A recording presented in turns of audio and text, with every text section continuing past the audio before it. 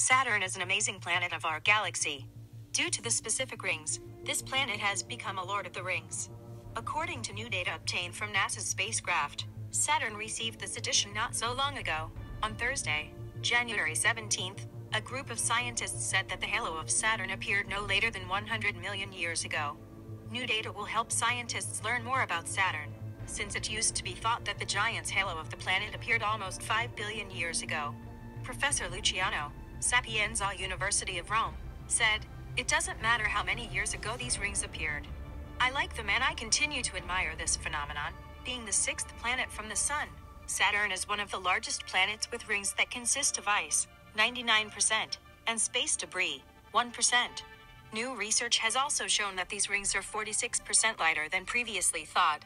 According to scientists, this factor indicates a young age, too." Phil Nicholson, astronomy professor, said, "We will get more information about the origin of Saturn's halo when samples of the material will be in our laboratory. For now, we are analyzing all available data